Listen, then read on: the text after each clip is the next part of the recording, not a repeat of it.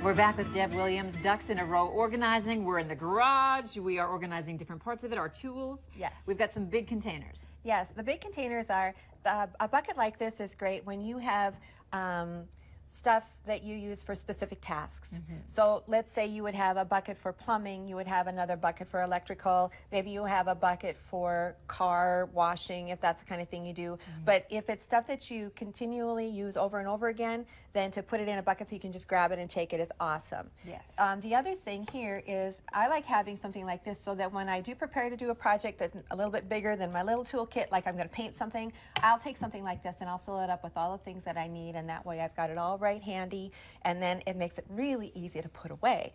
Yes. Yeah. And hopefully it's in one location to begin with, right? Although although sometimes it's not. Yeah, yeah. Well, usually I've been lucky. Well, I've been organized. Yeah. So I've been having pretty good luck with that. So that's been working for me, and I really like that. And it actually worked for me when I was working with somebody else to fill it up with what they would need. Oh, yeah. You know, so I could help that way. And then lastly, I've got, these are the same hooks that I brought last time, and we talked about hockey sticks and bikes. Now you can look, and these would work just as well for ladders or for electrical hand tools. With this one, you could hang the ladder vertically, yes, vertically, yes.